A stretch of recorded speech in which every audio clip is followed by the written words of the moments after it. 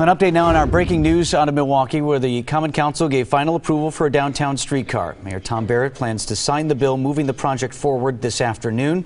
Opponents tried everything to stop the streetcar, including stalling the vote and waging a petition drive, but at today's meeting they appeared out of options. Also breaking today, a renewed push for the Kenosha Casino. The Menominee Tribe offering $220 million to cover the taxpayers' share of the new Bucks Arena that has been proposed if the casino plan is approved. Governor Scott Walker denied the casino plan last month, but now the tribe is asking him to reconsider. Milwaukee Mayor Tom Barrett is joining us now. We're actually scheduled to be here on another issue, Mr. Mayor. We'll be talking with you about that after the break, but we have to get your reaction to a couple of these big stories. Let's start with the streetcar. You've been pushing for this for a long time. Do you feel like you have majority support in the city of Milwaukee behind this project? Or was this a leadership issue for you where you said, this is where I'm going, others are going to have to get on board?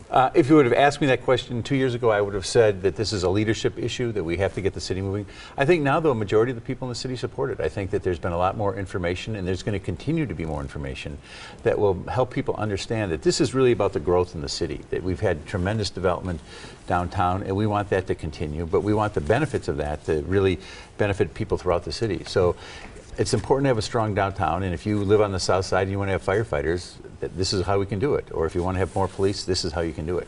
There's already talk about expanding it because there are a lot of places that it doesn't go yet. Are you worried about trying to sell the price tag over and over and over again? Well, I'm going to be very aggressive in working with the federal government to have them provide as much help as possible. They've been helpful in other cities, and we have been denied help on this because I think they felt until there was actually a shovel in the ground, they weren't going to step forward with more money. Now, once we get that shovel in the ground, I'm much more optimistic that we're going to get significant help from the federal government.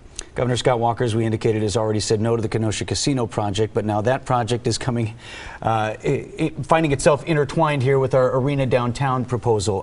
What do you make of the latest announcement from the Menominee Tribe that they want to help pay for the Milwaukee Arena? I think that the debate is over on that issue. I think that clearly the state, the governor, has made his decision on this, and I would be shocked if somehow this were reopened at this late date.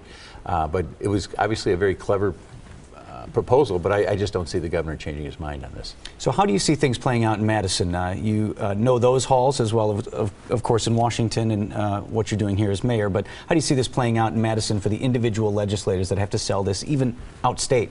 Well, I think what people have to understand is if the Bucks are not here, the state is going to drive absolutely no income tax from those players.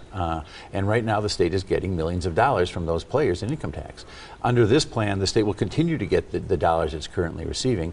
The new dollars are coming in essence from the television contract. And if this team were to move, the state would receive absolutely nothing. So it would actually take a step backwards if we don't approve a plan that will allow the Bucks to stay here. Last question for you on that. Do you have an idea of what's going to be asked of the city in terms of a contribution, if not for building, if for infrastructure, if those other things? We've already had extensive conversations with the Bucks management team, and certainly infrastructure is at the top of that list. There are going to be utility costs. Some streets will have to be relocated or vacated, and there are significant costs that go along with that.